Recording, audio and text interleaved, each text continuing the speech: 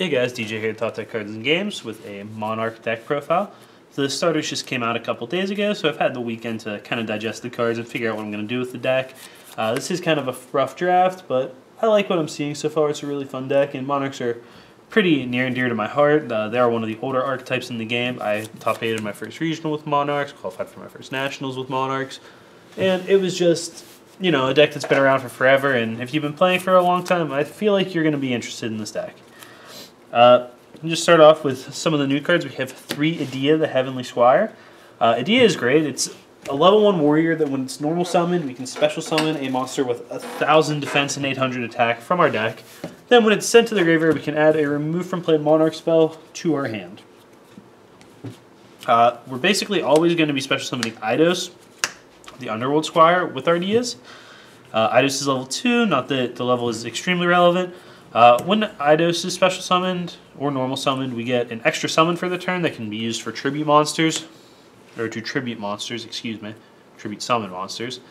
That's a better way to put it. Then when this guy's in our graveyard, we can remove him to special summon a monster with the 800 attack and 1,000 defense from our graveyard. Both these guys have conditions on them that make it so we cannot use our extra deck. Yeah. The special summon effects on both one of these guys shut off our extra deck, which isn't actually a downside for our deck because we aren't using one. Finally, we have 1 Landrobe, the Rock Vassal. Landrobe is okay. He's going to help us break through our opponent's boards on turn 1. We're playing this guy instead of using hand traps or something because I don't like hand traps in a deck that has this many draw cards and wants to go first realistically a lot of the time. Landrobe's going to help us get through our opponent's boards. It's just an extra way to special summon before we start tributing for Monarchs. Landrobe is, once per turn, we can special summon her from our hand by flipping one of our opponent's monsters into face-down defense position.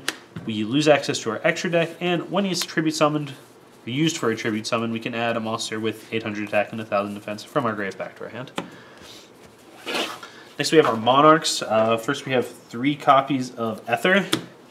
I'm not sure Ether really needs to be a 3 of in our deck. Might be able to get away with 2, though there are some variations where I think 3 would be better.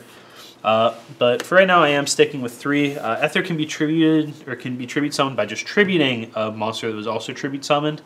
So you can tribute it with 1 tribute. A lot of times you'll have to use 2 since it's level 8. It does have the stats of all the the Mega Monarchs, 2,800 attack, 1,000 defense. When she's normal summoned, or just summoned, I feel like it's normal summoned. Yeah, when it's tribute summoned, you can send 2 Monarch spell or traps from your deck with different names to your graveyard, and then you can special summon a monster with 2,400 attack and 1,000 defense from your deck, and it returns to your hand at the end of the turn. The main use for this is going to be to special summon Karaz in order to either disrupt your opponent or draw yourself some extra cards, since Karaz activates when special summoned. Additionally, we play a copy of Kai's in this list, so we can proactively pop our opponent's cards. When we get the Kai's back, like we can summon the Kai's, push for damage, add it back to our hand, and then tribute summon the Kai's again in order to remove something, instead of putting our opponent up on cards by popping 2 of their things and then giving them 2 new cards. So it's got a little bit of utility. Finally, with this in the Prime Monarch, if you choose to use an extra deck, you can special summon Zaborg with her effect, and then special summon the Prime Monarch, which you send to the graveyard with the Dump 2 effect, to instantly make a rank 5 monster. And that's something that I think is very powerful, and I definitely want to experiment with a little more, but I have not figured out exactly how I'm going to do that yet. Next we have 3 copies of Erebus, the Underworld Monarch. Erebus is great. When Erebus is tribute summoned, it's got the same line about you can tribute summon using a tributed monster, so on and so forth.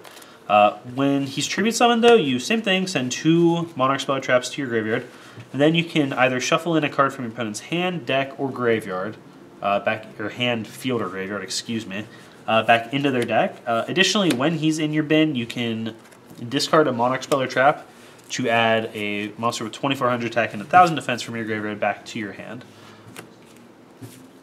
Then we have our regular sized Monarchs. Let's go over our last big Monarch first. We have a Mega Caius as well. Mega Caius is interesting because he's got the ability to get rid of multiple cards from our opponent's board. Being able to remove 2 of them is great. If we tribute a dark monster, which Erebus, Eidos, and then Caius will all fulfill. Additionally, in the mirror match, if you hit your opponent's Erebuses or their Eidos, or in the Perform Out Pepe matchup, if you hit Skullcrobat or Vector, you strip every copy from your opponent's deck if this guy removes a Dark Monster, so you can really limit your opponent's resources that way. Finally, we have a copy of Majesty's Fiend, Caius, and Karaz for our regular Monarch type monsters, our 2400 attack, 1000 defense guys. These two are special summonable by Ether, which gives them a bit of utility. Caius is just, like I said, for make more proactive pushes. Majesty's Fiend is something you have a lot of access to because of the card Return of the Monarchs. And you can very easily get Majesty's Fiend into play along with Domain of the True Monarchs and shut your opponent off from monster effects and from special summoning from their extra deck, which is, in Modern Yu-Gi-Oh!, is close to a hard lock as I can think of. We have 3 copies of Upstart Goblin just because there's some cards, basically Idea, that are just so key for me to get to that I felt that they were necessary. To go along with that, we have 3 Pantheism of the Monarchs. Pantheism lets us discard a Monarch spell or trap from our hand in order to draw 2 cards. You can also remove Pantheism to search out 3 Monarch spell or traps from your deck, show them to your opponent, and they put 1 into your hand, and I believe the rest shuffle back into your deck. Yes. You can only use that effect once per turn, but you can use the draw ability as many times as you want. To go along with that, in order to make sure we get whatever card we want, we have 3 copies of Tenacity of the Monarchs. Tenacity of the Monarchs says you reveal a monster with 2400 attack and 1000 defense, or 2800 attack and 1000 defense. Then you can add a Monarch spell or trap from your deck to your hand. You can only use one of these a turn, but in conjunction with Pantheism, this guarantees that you get whatever you want, since you can just search out 3 Tenacities or the card you want and multiple copies of Tenacity in order to just guarantee that you get the card you're looking for. Finally, our last, not our last, we have 2 more 3-0s. We have 3 copies of Domain of the True Monarchs. This card does a lot. It's got a very packed text box. First off, it can reduce the level of one of your monsters with 2800 attack and 1000 defense by 2, so you can drop them down to level 6, making them only take 1 tribute to summon. If you have 2 copies, you can play 1, make it go down to 6, play the second one, make it go down to 4, which gives you the ability, this is Fringe, obviously, you're not going to have this very often, but you can just normal summon something like a Mega Kais and beat over a Fog King if your opponent played it as something small, which is kind of a useful ability sometimes. Additionally, your tribute summon monsters gain 800 attack when they're in combat during your turn, so it does help you deal with certain big beaters. And the real important effect is if you have no cards in your extra deck and control a tribute summon monster while your opponent does not, they can't special summon from the extra deck anymore. And that is an extremely unique and powerful ability. Like I said, it creates pretty close to a hard log with Majesty's Fiend. Your opponent has to have spell or trap removal to deal with it at that point, which is few and far between in main boards right now. Like Twin Twister might sneak its way back into the main because of this card, at which point this deck will need to be modified a little bit, but I'll wait and see if that happens before I make any big changes. Next up, we have 3 Monarch Stormforth. Stormforth is just extremely useful for clearing our opponent's boards as well as helping us protect our board, since with escalation of the Monarchs we can tribute summon on our opponent's turn, and this is a quick play so we can use it as a removal spell. Our last Monarch spells, we have 1 copy of Return and 1 copy of March. March of the Monarchs is probably actually just win more. I'm not sure that this needs to be in the deck in any capacity at all, but it does protect all our tribute summon monsters, making them unable to be targeted by card effects or destroyed by card effects from our opponents. So it again just aids kind of the lock setup with Majesty's Fiend, as well as just protecting our boards in general. Return of the Monarchs is the card that makes it so easy for us to set up that one of Majesty's Fiend, and it's strange to say since this is also just a one-of, but we have so many ways to search it between Pantheism and Tenacity that you're pretty likely to get to it. What this does is when you summon a Monarch, or tribute summon a monster rather, you can add a monster with 2800 attack and 1000 defense, or 2400 attack and 1000 defense from your deck to your hand. And since this is so easily searchable, we can set up to get this in play and then search out our Majesty's Fiend to our hand, which gives us the ability to then summon it on our opponent's turn using escalation. So it just kind of all feeds into itself. For the rest of our sets, we have 1 copy of Enemy Controller, just something that I'm trying out that helps us to clear our opponent's board off, as well as just make use of some of our little Squire, Vassal type monsters. 1 Reinforcement of the Army, since it searches Idea, which is, again, one of the most important cards in the deck, and then Foolish Burial, since it can just facilitate some plays with just several of our monster cards. By several, I mean just Eidos, and maybe it does something with Idea? Does it have to be sent from the field to the graveyard? Yeah, it's sent to the graveyard, so it does something with both Eidos and Idea. A card that a lot of us play that I'm not playing is 1-for-1, because we play very few monsters. We're playing 17 creatures. We're never going to want to discard Idea, so that's just off the table right there. We're probably not going to discard Monarchs unless we have a bunch of them, so that's probably off the table right there as well. If our hand was like 2 Monarchs, 1 for 1 would be ideal. But if our hand is like 1 Monarch, 1 for 1, it's not playable. If our hand is Idea, 1 for 1 Monarch, like playing the 1 for 1 is just slightly better than just normal summoning the Idea in most situations. If our hand is like Eidos 1 for 1 Monarch, that's pretty great. But it just seems like it was asking too much specifically for the combination of cards in my hand to be like what they need to be, and I didn't think that was worth it.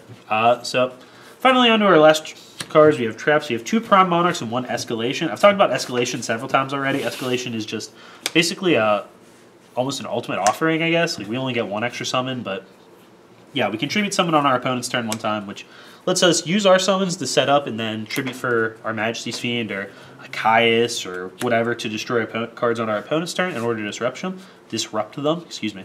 And then the Prime Monarch is a very, very useful card since the 2 new Monarchs send 2 Monarch Speller Traps from our deck to our graveyard.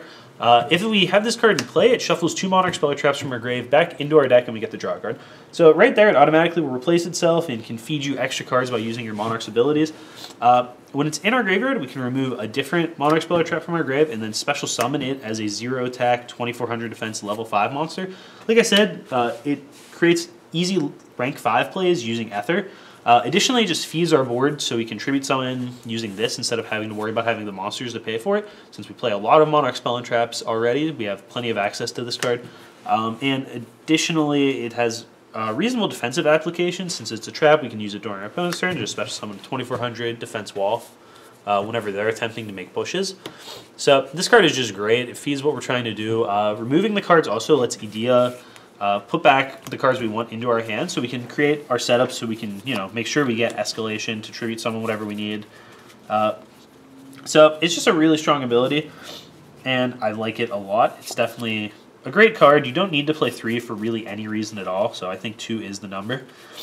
But yeah, that's the list I'm working with right now. I do think there's plenty of other ways we can play this deck. You can play hand traps if you wanted to, though I'm not a huge fan. Potentially it might be correct to play like a list with a pile of hand traps and then like soul exchanges on top of what I have in here for the 3 Stormforths to like kind of make our opponent choose whether they want to keep going or not, especially if they're not sure what deck you're playing game 1. So like they start to go off with their Pepe stuff, you play Maxi, they go, alright, I guess I'll just stop on something little, you draw a soul exchange them, drop a Monarch.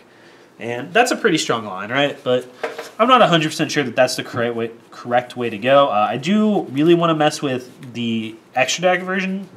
So, summoning Ether, making a rank 5, and then maybe trying to like Escalation into a Vanity's Fiend on my opponent's turn. So my board would be like Vanities, Pleiades, Ether. And that seems like an extremely hard to beat board, especially if we play like March of the Monarchs as well there. So that's something that I'm definitely interested in trying out and going to work with a little bit. Other than that, this is... Any other cards specifically? Nothing that I can think of. The Zaborg Vassal is okay too, but I don't think that's something you really need for anything. So, yeah. That's where I'm at with the deck, though, guys. I think this deck is really cool, and there's a lot of different things you can do with it. Let me know down below what you guys are doing with Monarchs, how you're playing the deck. If you're playing like a more stun-based version, if you guys are playing trap cards, just whatever you're doing with the deck, I'm interested. I think this deck is really cool. It's a little bit of fun to play by comparison to, like, it's refreshing. That's what I'm going to go with. You do have a lot less combo-based turns than something like Pepe or Mermail, but you do play draw cards, which makes me happy. You have a lot of sweet things you can do, and the deck is... It's kind of linear, but it's deceptively intricate. There's a lot that you can do at any given time. You have a lot of one-ofs in your deck that you can search up. And I think that that's really cool. So let me know what you guys think down below. If you have any questions about matchup, sideboarding, builds you're trying, just put it all down there. I'm happy to answer questions. And just thanks for watching, guys.